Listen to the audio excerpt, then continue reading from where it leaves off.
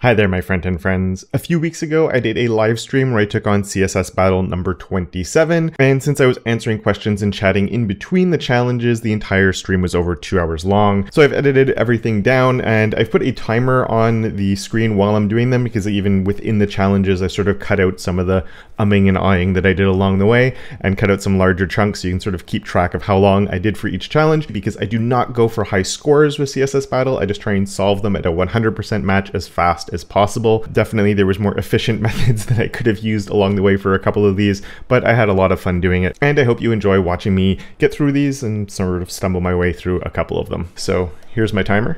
We're gonna hit start. Let's see how long it takes. So first, easy wins all the time. Let's just go in with a background of that color on. I do this all the time where I forget to put selectors when I'm doing these challenges. So that's never a good thing. When you have time limits that you're setting on yourself, it's easy to make mistakes. That's too big, but then we'll just do a display grid. Hopefully this doesn't muck me up, because then we can do a place items of center. And I don't think, yeah, you don't need heights and widths on stuff. 40, I guess. Yeah, perfect. Div, or not bem, emit. Div class is outer A. That's fine. Close div. And we'll do outer A like that. So people are, I see the chat moving out of the corner of my eye, and people are probably like, why is he doing it that way? But outer, let's just give this a width of 400 pixels, height of 200 pixels. Oh yeah, that's fine. Position absolute, so it's out of the flow. This will get position relative, so I might have to muck around anyway. Anyway, position relative, just so it's inside, so it's already in the center. I might not need to do that, but whatever. There we go. And then a border radius of 100 VW.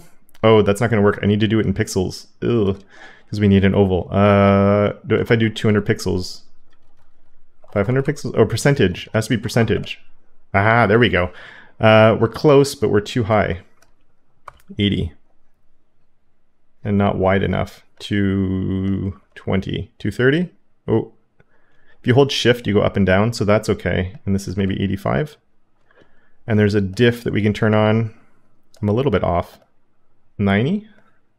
I should make mine a different color actually, just so I can see when I switch. Oh, we nailed it. Okay, it was 90. Perfect. Which we'll just get a border color of that. And then why do we not have an outer B? Oh, because I didn't make one. That would help, right? B and C. B and C. We'll just do a D. So the outer is useless now, but that's okay. Border color, and then rotate 45 degrees. Why? I must have misspelled the other thing. 60 degrees. Perfect. And that means my .d gets a border color. We got it. This one wasn't hard, but we're gonna have to change the order of stuff too, I guess. Border color, and then rotate, I'm guessing, is a negative 60 degrees? 99.7.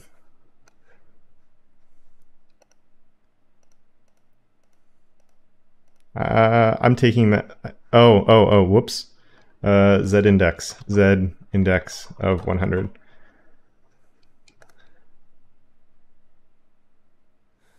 I wish it would check faster. 100%, there we go. Okay, perfect. 535, 530, somewhere around there. There we go. Okay, I was really mad there for a second, because sometimes you're off by like that 0.1%, but it looked good. Okay, perfect. Let's get started with it. We're gonna hit start, and we're gonna delete our styling on there. Let's try doing that thing I mentioned. We're gonna do a div B. Okay, we have to copy paste here because it's gonna go faster. That will be a C, and that will be, whoops, that will be a D. Let's box shadow. I'm gonna get confused if I do it with gradients. Let's try shadow. Inset 10 pixels solid, a solid box shadow 10 sorry, 0, 0, 0, 10 pixels, and this color. I just want to see what happens. Perfect. The only problem is I think my first shadow would have to be the dark color. So let's just, yeah, I think this would probably be faster if you did it, or less characters. There's probably a really smart way to do this. This one will be this color, comma, and then this one will be 20. So my numbers are wrong, so let's just try 20 and 40. I just want my line thickness, which I think my line thickness is good. So if I did that, I don't know, Mark in the chat had said he did this in 100 and something characters. This is not how you do it in 100 and something characters. 120. That would probably be enough. And then we can take my A, and I did an attribute selector, and just do a transform, or not even a transform, a translate of -50, -50. Does that look, oh, it's not in the right spot. I don't want a pixel, and I have my gradient's not, maybe I need one more gradient in there, but why is it not lining up? That sucks. 130, 140. Okay, so I'm just missing, this is gonna work at least. I'm happy about that, but I'm curious to know what better methods there were. 140 can be that color. Shouldn't I be getting? That's this color. Oh no, I need it. Oh. Okay, we'll copy both of those. 140, 160. And then this one needs the semicolon. Whoops. There we go. Perfect. Okay, so that works. And then I just have to position. Okay, so yeah, that one's in the right spot. So B can get turned on. B's where I thought it would actually be. C can come in with this, but then we do a positive value for both. Perfect. Okay, so it did work. My idea did work. I just needed the absolute positioning on there. And then the same translate, but this one is negative and this one is positive.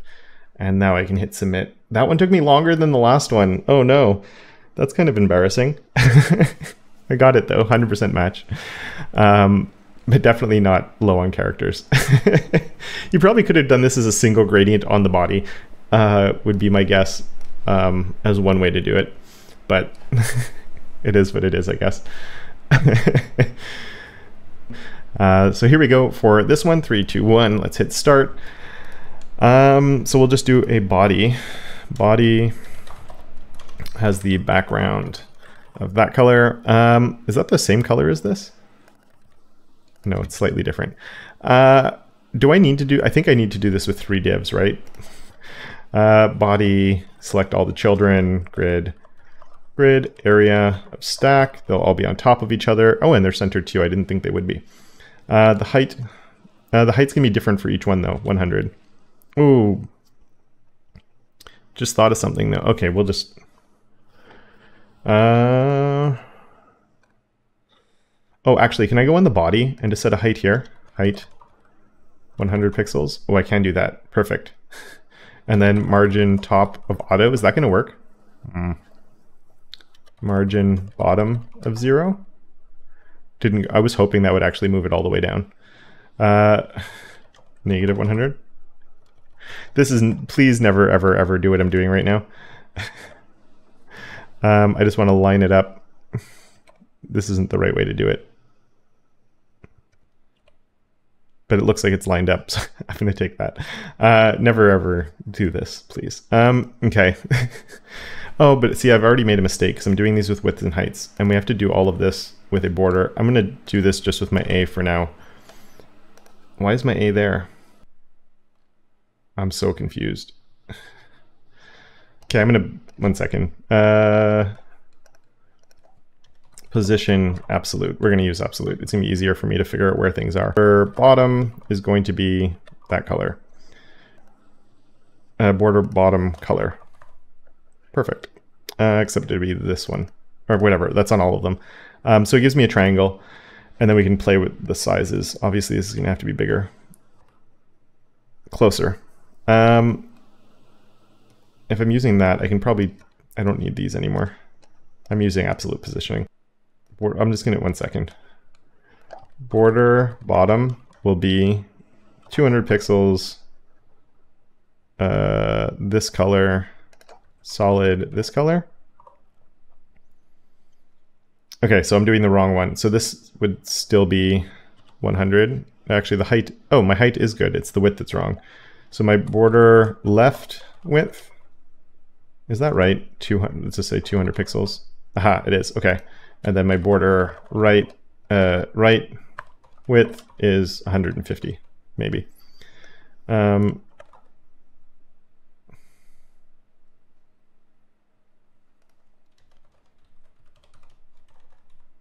Why is it that shape? Left, oh, right. Okay, they all need to have that. So I can bring those, oh no, they don't. This is the one where it's just border bottom color we could do, right? Okay. So we'll copy that. This will have a Z index of 50, and we'll just do the next one down, which is this one. Whoops, copy that. And then this just becomes like 150, no? Oh no, that was the one that stays the same. Darn it. That can come off of here, and that one goes there. So then my, oh, and this should be a B. Kevin, okay. Yeah, and then my border bottom width is 150 pixels. There we go. It's a little too much, right? Yeah. We got there. Perfect. And then I can copy that one, paste it. Whoops. Probably would have made sense to go the other order to save on characters, because then I wouldn't have to worry about my Z index, but whatever. So this one's probably like a 160, and then it has this color, 180. Oh, my widths are wrong. I thought my widths were okay. Okay, 125. Can you do multiple? There we go, that looks better. Hit submit, 7 minutes. Each one has gotten like a little bit longer than the last one. At least we got there though. So reset my timer, bring the timer in. This is the one that I have absolutely no idea how I'm gonna complete. So I'm gonna hit start and I'm gonna fail miserably. Can I give this width 100% aspect ratio of 1? If I do it on the body. Ooh, look how ugly that looks though. Anyway, we're gonna try mucking around with this. Maybe I can't do it on the body, but I just wanna sort of get the first stages of it done. So, or you know what would be easier? No, I'm gonna do a different thing here. Take that off, take that off, take that off. I don't even know if I need that anymore. We're gonna go on that div. This will probably be a lot easier now that I think of it. Now we can change the color away from red back to this, and then I can just do a box shadow, right? Box shadow, 10, 0, 0, 10 pixels, 20 pixels, that color, 0. No, 10 was right. So the size, you can go back to the actual correct color in the middle. And then my box shadow, that's one box shadow. Then we just take another box shadow. 1 second. So we're gonna have two, that's 1, 2, 3, 4, 5 shadows. And 90, and that's too big. 30, 40, 40, 50, 60. And then this one can be 70. Perfect. At least we got that in place. That looks good. I feel like submitting now and just taking my score at like whatever, that'd give me like a 70%, right? I'm gonna call it T for triangle, and it'd be triangle Z. Or it'll do X, we'll have X, Y. Just because I can't do it in A. And you can't use numbers, I don't think. So maybe you could, I don't know. Triangle. So let's see if I know how to, I don't know how to do clip paths. Background. Width, 150 pixels. Height, 150 pixels. Position absolute, so it doesn't shift anything. Top 25 pixels. I don't know if this is gonna work. I'm really bad with clip paths, so this might be really painful. And I don't even know if this is the right solution. So we start at 0, 0. Let's just go like 10 pixels, and then do a, just so I just want proof. Oh, I already forgot something. Polygon. Polygon, and then wrap all of that. And just to make it a bit easier to read, is it, I have spell check, no E in polygon. See, I already, or do I need to put pixels here? I don't think so though, do I? No, I didn't think so. Oh wait, should I just, yeah, okay, that makes more sense. 0, and then I'll just do another, not a 0 there, let's do 50 and a 0 here. I just want to see. Okay, that sort of makes sense. So if I did, this one's gonna go 100%, just for now, 100% over. And then this one will be 100% down. Oh no, whoops. Let's just, I'll put 50 pixels here and put 100 here, 100%. If I do 50%, it might be okay actually.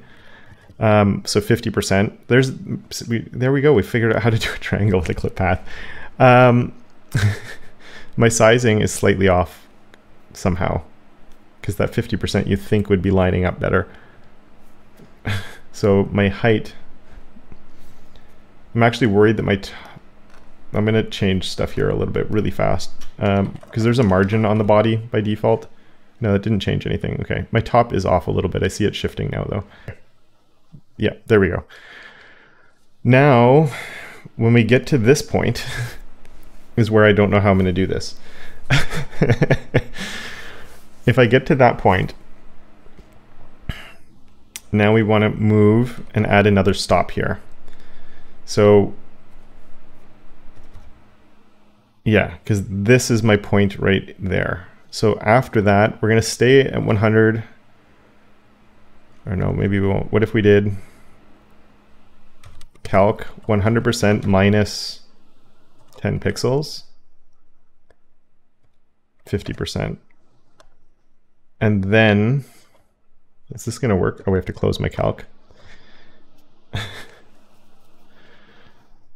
We need to come back up to this corner, which would be if I just did 10 pixels, 10 pixels. I just broke the entire thing. What? Polygon. That's okay. That's okay. Oh, comma. No, the 50% goes here.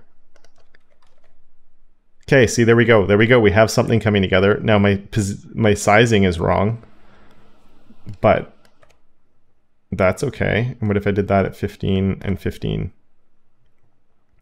See, this is where I'm going to magic number it, but I'm sure if you know how to make a triangle, you wouldn't have to.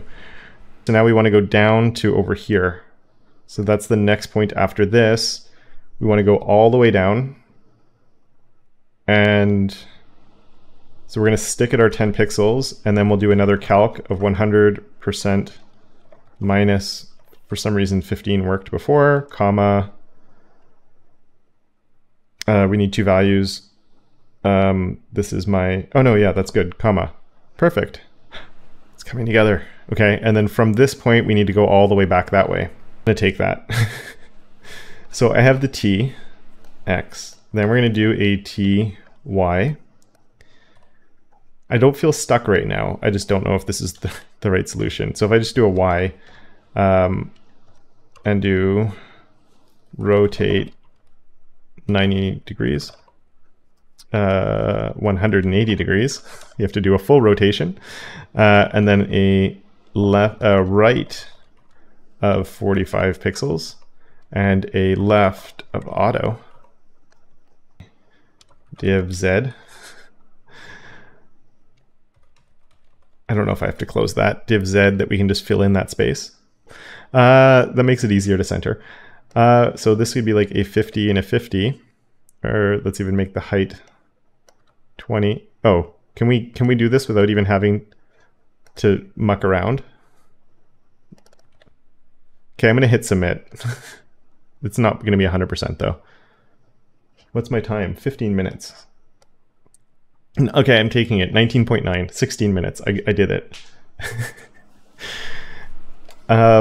Cool. I didn't think I was going to get there, just because normally with clip paths, I fall all over myself. So I'm pretty happy I got that to work. The problem I still have with clip paths is like when I want to change that and just figuring out where I'm going can be really, really hard. The 100% minus things is definitely useful. I'm really happy that worked, because if that didn't work, I'm not sure what I would have done. I thought it'd be harder to fill in that middle bit. But yeah, I'll take a 99.9%. For people saying clip path looks hard to use, just use Clippy. Now, if you enjoyed that, I've done a bunch of CSS battles here on my channel. You can see the full playlist right here. Or if you just like to watch me battle Kyle of Web Dev Simplified, that video is right here for your viewing pleasure. And with that, I would like to thank my enablers of awesome, Andrew, Simon, Tim, and Johnny, as well as all of my other patrons for their monthly support. And of course, until next time, don't forget to make your corner of the internet just a little bit more awesome.